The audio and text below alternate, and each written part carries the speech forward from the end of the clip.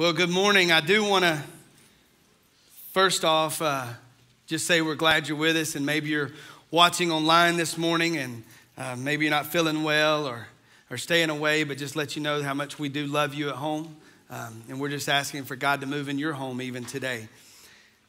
But as far as I know, I mentioned last Sunday, and you don't want to live always looking backwards, but it's just something that has been on my heart all week long as to why God moved the way he did last week. And I believe it was because his people humbled themselves.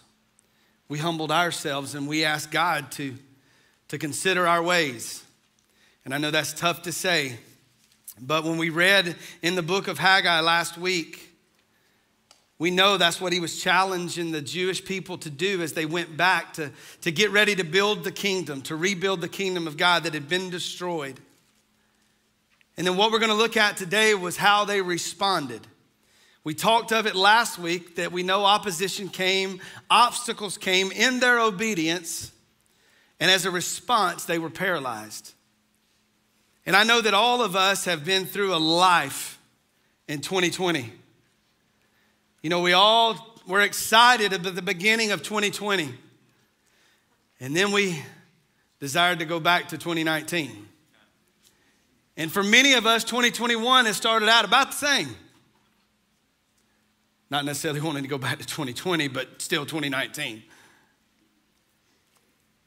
But the question is what we asked of you last week was to consider your ways. When opposition came in 2020, when obstacles came in 2020, the question that we asked was, did the opposition and obstacle of life, did it drive you to Christ or did it drive you away from him? It did one or the other. The circumstances of last year either pushed you to him or you chose to run away from him, and the way that you responded revealed the new priorities that you had set in your life. Whether you meant it or not, whether you meant to get there or not. And you see, that was Israel's response. If you weren't here last week, I encourage you to go back and listen, because we set the stage of the book of Haggai, where we're going to be the next several weeks. I had all intentions of finishing chapter 1 today, but we're not making it through verse 7. So we got a little while. I don't know how long we'll be here. But as you know, the children of Israel had been instructed to go back. They had been in bondage for 70 plus years, and they were instructed to go back and rebuild the temple. They went back. They were obedient. God provided, which we're going to look at that today. But in their obedience, opposition came, obstacles came, and they responded in such a way that it paralyzed them, and therefore the mission that God had called them to do, the Bible says, ceased for 16 years, and they stopped doing what God had asked them to do. And so as I was looking back and getting ready and praying and asking the Lord where we would go this week, and in the book of Haggai, I began to pray, and something that he brought to my attention was again the way that they responded after they had heard the instruction of God. But something that he revealed to me was that the way that they responded appears that they have forgotten who God is. That they have forgotten where God brought them from and where God was taking them to. And so to fully understand this journey, to fully understand what I'm talking about and to understand what God was speaking to me, we're actually not going to be in Haggai for the first 3/4 of today's message. We're actually going to flip back to the book of Ezra. So if you got your Bibles, I want you to flip on further back in the Old Testament to the book of Ezra. And what we're going to be reading here is, again, reminding you of what we talked about last week. King Cyrus of Persia went back. He had heard from the Lord, and God had instructed him to go and to tell the children of Israel of how they needed to consider their ways. And what we're going to look at in Ezra chapter 1, verses 1 through 4 is that actual decree. This is actually what he is going to speak to them and what we find out that he writes and delivers to them. And so I want you to read with me in chapter 1, verses 1 through 4 in the book of Ezra. It says, "Now in the first year of Cyrus the king of Persia, in order to fulfill the word of the Lord by mouth of Jeremiah, the Lord stirred up the spirit of Cyrus, the king of Persia, so that he sent a proclamation throughout all of the kingdom, and also he put it in writing, saying, verse 2, thus says Cyrus, the king of Persia, the Lord, the God of heaven, has given me all the kingdoms of the earth, and he has appointed me to build him a house in Jerusalem, which is in Judah. Whoever there is among you of all of his people, may his God be with him. Let him go up to Jerusalem, which is in Judah, and rebuild the house of the Lord, the God of Israel, who is the God who is in Jerusalem. Verse 4, every survivor at whatever place he may live, let the men of that place support him with silver and gold, with goods and cattle, together with a free will offering for the house of God, which is in Jerusalem. Now, what we're going to look at in reference to these 4 verses is we're going to look at God's work versus man's work. We're going to look at God's role versus our role, or the man's role. And so what we read is through King Cyrus, he has instructed them to go back home. They've been in bondage for 70 plus years in Babylon. They are now being freed and sent back to Jerusalem to rebuild the kingdom that had been destroyed, to rebuild the temple that had been destroyed. Now, one thing that we've got to understand is we got to understand a little bit about this journey. I'm not going to go into a lot of great detail, but this journey was much bigger than me telling you to go back home. Okay, it's something a lot more complex than you going and getting in your vehicle and returning home the way that many of you will after service today. So one thing that we know, or a few things we know about this journey, is this journey was long. This journey was dangerous, and this journey was going to be expensive. Now keep in mind, they've been away from home for 70 plus years, and they're being told to go back there. So the place that they are going back to, many of them did not have an established home. So they were going back to nothing. They were just going back to what used to be home. Now keep in mind, they've been instructed to rebuild a temple. But what we find and what we read is that when they left, many of them left with nothing to rebuild the temple with. In many cases, they were obedient and they left with nothing. But then lastly, we see that along this journey, they were going to face enemies. They were going to face lands that were in possessions of other empires. So needless to say, this journey back home to rebuild the temple, they got all the odds stacked against them. They've got all the odds, all the adversity. They've got all the opposition that's awaiting them in their obedience. But that's what I love to watch God do. When God leads us to do things that seem like an impossibility, this is an opportunity for him to prove how God he is. And so when something is said, something is spoken of the Lord, and it seems like an impossibility, buckle your seatbelt, because God is about to prove who he really is. And so that's what we're going to see. We're going to see his work versus our work. And when I was reading through this, I noticed a pattern. And I thought back and I compared even through my life, I began to see this very same pattern take place. And it's almost like this equation of God. And what I mean by that is that when we are listening to the voice of God, when we're asking God to lead us, when we're asking God to direct us, and then he finally speaks. He gives us the direction of what he wants us to do, what he's called us to do. And then the next part of that equation is we as his followers are to step out on faith. To step out onto what we can't see. Step out into what we don't know the outcomes are going to become. But here's what is the beauty of God. He speaks, we step out, then he provides. I don't know about you, but if God would listen to me, there's a lot easier way to do that. It would be a whole lot easier if God would speak, God would provide, now I can step out. Would y'all all agree, or are y'all a lot more spiritual than I am? There's a whole lot of times in my life I can look back and say, God, if I heard you speak, if you would have provided, it would have been a whole lot easier to take a step of faith. But you see, when we do that, when we're expectant of that, to God to do that, we're missing the opportunity for him to show who he is. When he speaks, we're called to step out on faith. And then he proves just how God he is. And so that's what we see in verse 4 of Ezra chapter 1.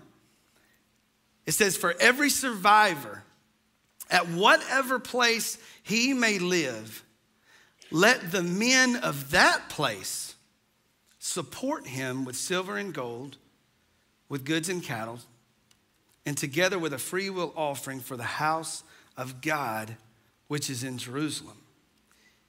So one thing that we have to understand is when he told them to return home, they didn't all return to the heart of the city. They returned to their home, and in many cases, it was on the outskirts of the city. It was in Judah. It was in the surrounding area. But the beauty of that is God was sending people exactly where he wanted them to go, because what we just read in verse 4 is that every place that God sent a man to go back to, we saw that the men of that place would provide everything that they needed. You see, they stepped out on faith with nothing. But along the journey is where God would provide what was needed to build the temple. Because we read there, it said, let the men of that place support him. And so for us as a follower of Christ in this day and age, what we are called to do is when God speaks, we're to step out, and in most cases, we're to step out with nothing so that he can prove he's everything. So that he can prove who he is.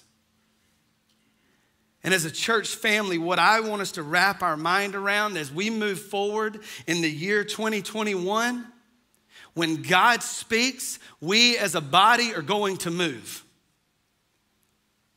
Did you hear me? In 2021, when God speaks to this congregation, to my heart, to this team's heart, we are going to move. And guess what? On paper, it may not make sense. There may not be a line item for it. There may not be a dollar amount for it. But I'm here to tell you right now, when God speaks, we will step out. And when we step out, we will watch him provide. And so now you have to hold me accountable. So when he speaks, we got to move. And that's what we saw is all along this journey. In many cases, they left the bondage of Babylon with nothing. They stepped out on faith. And along the journey, he provided everything. He provided all of the manpower. He provided all of the supplies. He provided all of the finances. He provided every last detail for them to accomplish what God had instructed them to do. And so there's no doubt in my mind the God that I serve has not changed. If God calls us, he is going to provide every last detail. He's going to provide all of the manpower. He's going to provide all the resources. He's going to supply all of the need. He's going to give us everything that we need to fulfill what he's called us to do. But here's what I want you to listen to right now. If God has called you here, if God has called you to make Chestnut Mountain Church your home, you are part of the detail. You are part of the manpower. You are part of the resource. You are part of the supplies. And I was trying to think of a smooth way to give my membership plug here, but we're just going to call it what it is. On February 7th, if God's been moving in your heart for you to call this place home, we'll be having a membership class immediately following service where we'll provide lunch. You'll hear everything about, if you don't already know, of what God's doing here and who he has called us to be. And so you can go online. There's many that have already signed up to be a part of that membership class on February 7th. So if that's you, I would invite you to do that. But if God is prompting your heart to do that, I want to share with you that you are part of the detail for him to fulfill the vision of this church. God didn't save you so that you could stay seated. God saved you so that you can serve the kingdom of God. And if he's called you here, you're part of that detail. You say, well, Brian, man, that's not really for me. I just kind of like going to church and checking it off my list and getting on about my week. If that's your idea of what God has called us to be here, I'll just go ahead and tell you this is probably not the church for you. If God's called you here, he's called you here to fill his vision, his mission of us saturating the world with the good news. And you can't do that sitting in these comfortable chairs. So if you're here, God's called you. God wants you to be part of the detail. I want you to be part of the detail. You are part of the detail. But here's how this thing kind of plays out. As soon as the Holy Spirit of God speaks and reveals that to you, that you're part of the detail, that you're part of the team, that you're part of the vision and the mission that God has called us to do, you know what the enemy does? He tells you the exact opposite. His favorite word is can't. He tells you, you can't do this, you can't do that. You don't have this, you don't have that. And so all along this journey of being obedient to the Lord, let me go ahead and tell you, you're going to battle every fear and every insecurity that is known to man. But he's called you higher. If he calls you, he's going to provide. Think about the Jewish people. They've just been told to go back and to build the temple of God, to rebuild this thing that has been lying in ruins and that has been destroyed. The first excuse for many of them was probably, go build a temple. I can't drive a nail. I don't know anything about building anything. And so for many of you, when you hear that God has called you here to build the kingdom, you're sitting there going, I can't do that. I'm not qualified to do that. Nobody knows my past here. If they find out about my past, they'll tell me to get out of Dodge, to get gone. You know, your past is probably the very thing that God wants to use to build the kingdom. Has God given you a story? Has God given you the ability to teach? Has God given you the financial means to be a supporter and to be an investor in this ministry? But what I do know about God is if he's placed you here, you have a place here. You have a job here. You have a responsibility here. And what we read in Ezra is we see that there was a place for everyone. In Ezra chapter 3, verse 7, we see that you see that some gave money to the masons and the carpenters. So we see that some had the financial means, some had masonry skills, and some had carpentry skills. So already we see three things that people could do. In chapter 2, verse 68, it said that some gave a free will offering. When we study that, we find out that that is all the supplies that were needed to build the temple. Again, it was about somebody being open-handed with what material things that God had given them.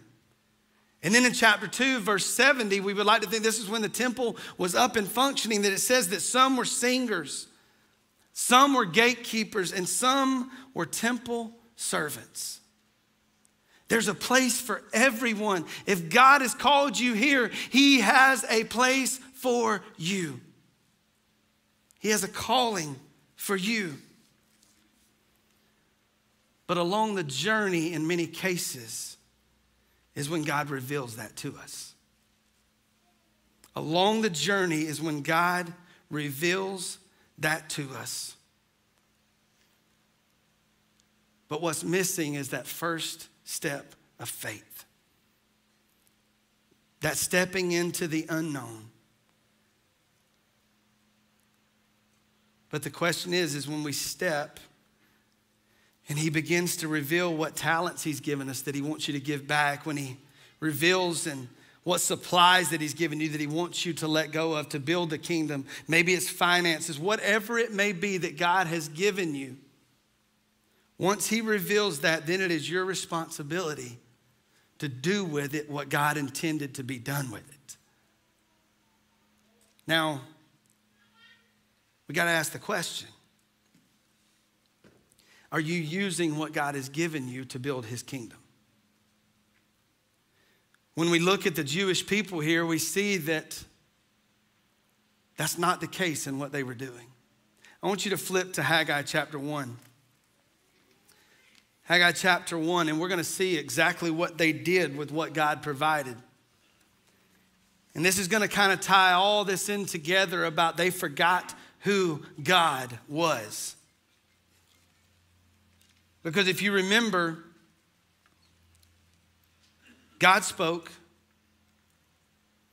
they stepped out on faith, and he supplied. So you can look at that and you can see that God's hand was all over it. God was moving. And then when opposition came, when obstacles came, they became discouraged. Now remember, they had all this high energy. They were excited about being obedient. They were seeing victories. And then all of a sudden, things got a little bit rocky. And it said that it paralyzed them and they stopped working on what God had called them to do for 16 years. It lied desolate. How quickly they forgot who God was. How quickly they forgot just how God he was. And we see that in their response. Look with me in verses 3 and 4 of chapter 1. It says, "Then the word of the Lord came to Haggai the prophet, saying, is it time for yourselves to dwell in your paneled houses while this house lies desolate? Is it time for yourselves to dwell in your paneled houses while this house lies desolate?" What we see here is it's almost like a kid that gets caught with their hand in the cookie jar.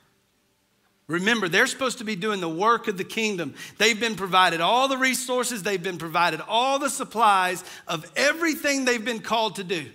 They've been given it. But what we find out is it says in Haggai, he says, wait a minute. You're living in your paneled houses while the kingdom lies desolate, while the kingdom lies in ruins. And you know, for a North Hall boy like myself, when I heard paneled houses, I thought, you remember the old wood panel? You know, that stuff was about that thin, and boy, it looked nice. Our whole upstairs used to be paneling. And so when I thought about that, I thought, man, okay, they got paneled houses. So what? But when you look into the context, when you study about a paneled house, what we find out is the paneling that was used for these houses was the wood that was meant for only temples and palaces for the king to live in. Did you hear what I just said? What was given to them was meant only for kings, for royalty to live in. The supplies that they were given were meant to build the kingdom of God. But you see what had happened? That they had taken the very supplies that God had given them. They had taken all of the talent. They had taken all the resources. They had taken all the finances that God had provided. And when opposition came, when times got tough, they took their eyes off what God had called them to do, and they stopped building his kingdom, and they turned inward, and they used the very things that God had supplied to build their own. They took all of those talents that God had given them to make their name famous. They took all of those resources to make their name famous.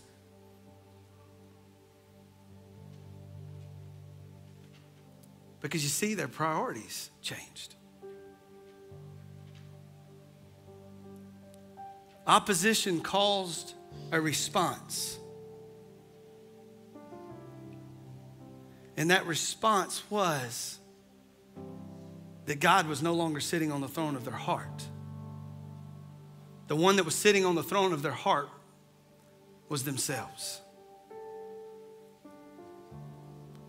And for many of us, myself included, in 2020,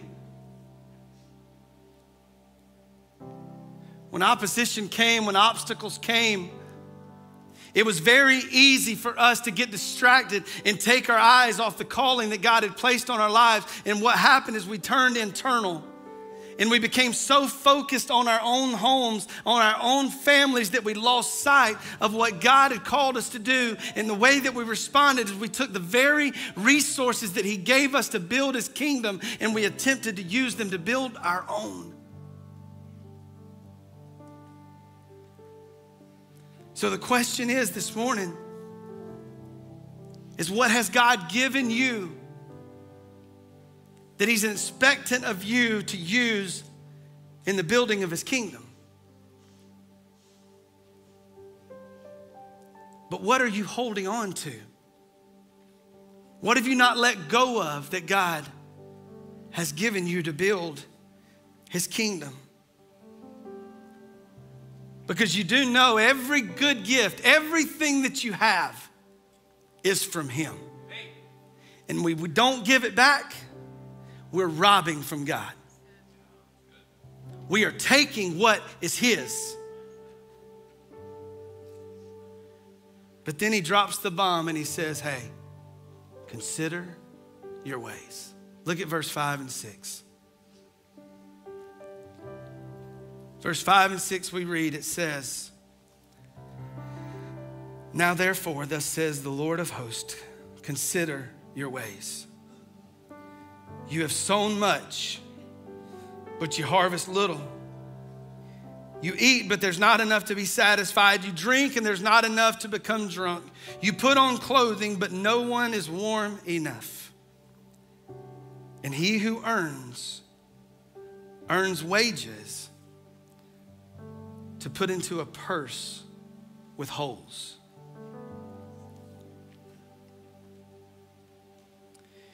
If you're using what God has given you for anything other than building his kingdom, you will not be satisfied. Because you see, what Christ exemplified for us on the cross is that in order for him to fulfill the calling that God had given him, he poured out everything. He poured out his blood. He poured out his life.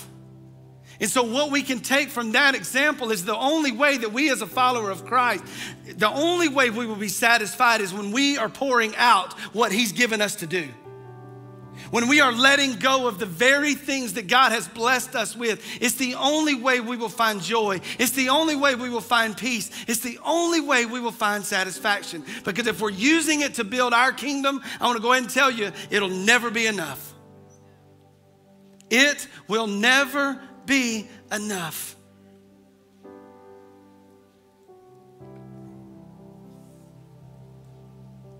So what has God given you that you're using to build your own kingdom? And I'm not talking necessarily, it's not always, I know you're thinking, man, he's gonna make me take out my wallet and dump everything I got. No. The only thing I ask you to pour out to God is your heart. I'm letting him do the rest. When you surrender your heart, then he will speak what he's given you. He will show you what he's given you. I know for me, the one thing that I tend to cling to a lot of times that I know God has given me to build his kingdom, you know what it is? It's my kids. Because you see, as a high school and college athlete, all I ever wanted to do was be the best athlete I could be. And so when I was 18 years old, when I was 25 years old, when I thought about having kids, I was like, man, my kid's gonna be the best athletes under the sun. God's got a sense of humor. My kids are athletes, but they don't really care to play anything. And to be honest, that was tough.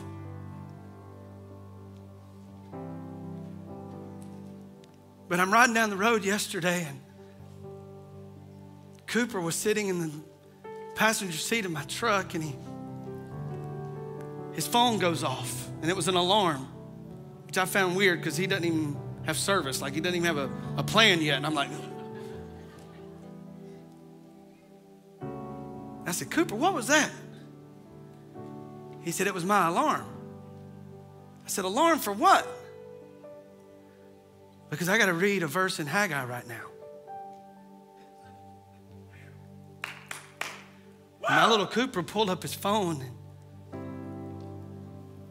and he started reading verses. And I said, God, he's yours. He's yours. If he never plays soccer again, God, I'm okay with that. Because you've given me them to build your kingdom, not mine.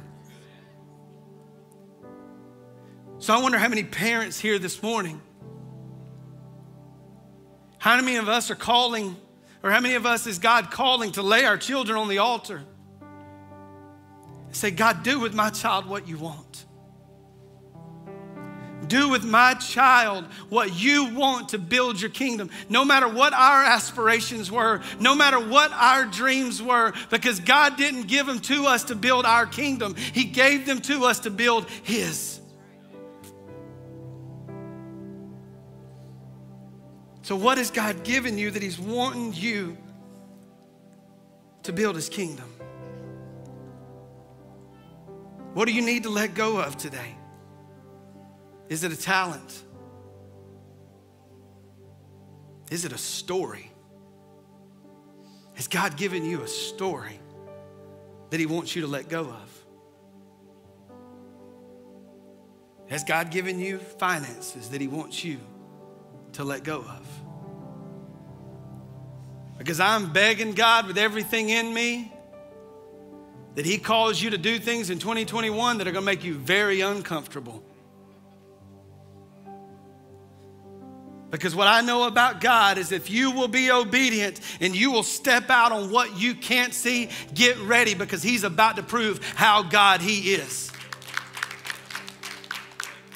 And then when we face the next battle, guess what? It's a little easier to step out because God has shown us who he is.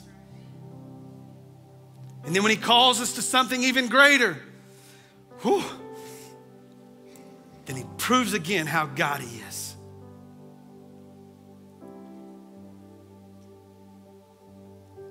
But the question is, are we sitting on what God has given us and we're doing nothing with it? You know, I want to brag on your obedience in 2020. I want to brag on you listening to the voice of God and doing what he instructed stepping out on what you couldn't see. But oh, how sweet it is as a church family, we got to watch him be God. You see, at Christmas time, there were this idea of Sin Sunday. We're going to go out into our community and we're going to give some kids some Christmas presents. And I'm thinking, man, when Sam mentioned that to us, when we talked about it and the Lord kind of laid it in our lap, I thought, man, 150 kids, we can handle that. If nobody in the church does everything, we've got enough in the missions budget. We can take care of it. And then when I saw it come across my desk that we had 350 kids to provide Christmas for, I went, uh-oh. That one ain't in the budget. But guess what? On Sin Sunday, we had more than enough because of your faithfulness. And I get to hear the stories, and I hate that you don't get to hear them all the time. I do.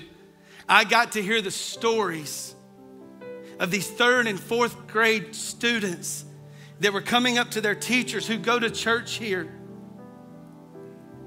and saying, hey, tell your church thank you for my Christmas present.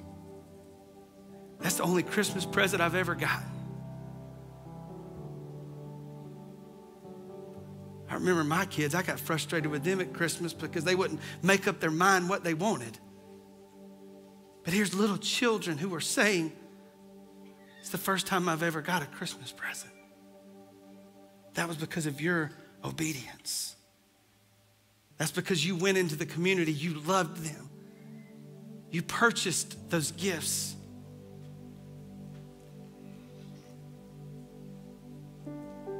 And then at the end of October, we began to talk about how God has used this little church on this corner for a couple hundred years to be a light into this community. And we talked about how God has continued to bless with this building, with this facility. He's given this to us because it's His, and He wants us to use it for His glory.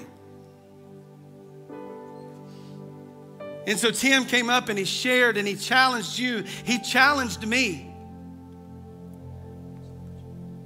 to give up a Taco Bell meal a week to make an investment. If you remember, he asked us as a church family to examine and say, hey, can you give $25 a week to this facility? You say, well, you're giving it to the facility. That sounds kind of selfish. You see, we have a commitment to the bank for $3.8 million. Do the math. That's a lot of money every month. Can you imagine the lives that could be changed with that amount of money a month? No would not even be in our vocabulary.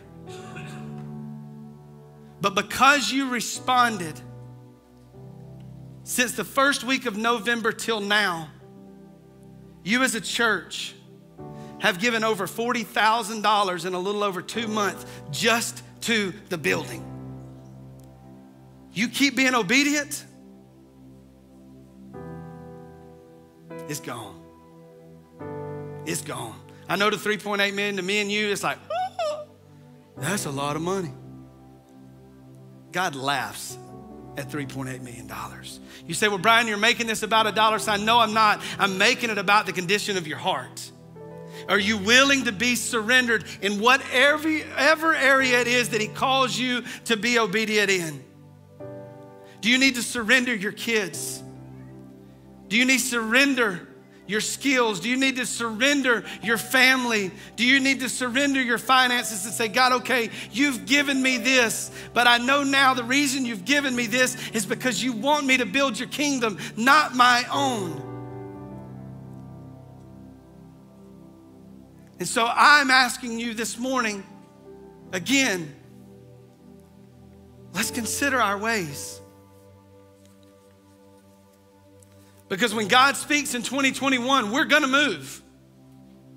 We're gonna be obedient. But you realize that you are part of the detail to fulfill what He calls us to do. So it takes all of us to be obedient. It takes all of us to be surrendered. And so when I ask you this morning to consider your ways, to consider your ways and ask God, God, reveal to me what you've given me that I'm holding entirely too tight to. God, what do I need to let go of this morning? And then I want you to ask him, God, reveal it. He's going to speak. It requires you to step out. And then I want you to watch him provide. Watch him provide. God, I pray that right now as you are speaking to the hearts all in this room,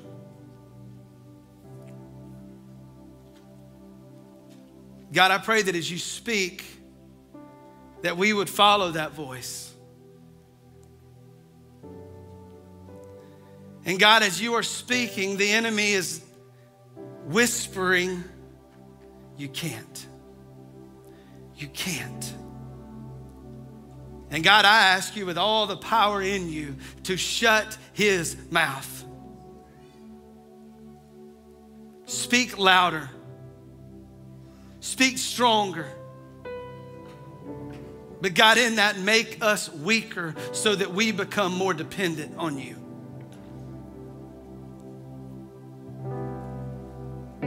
So God, we thank you for speaking right now. And God, we ask all of this in your name. Amen.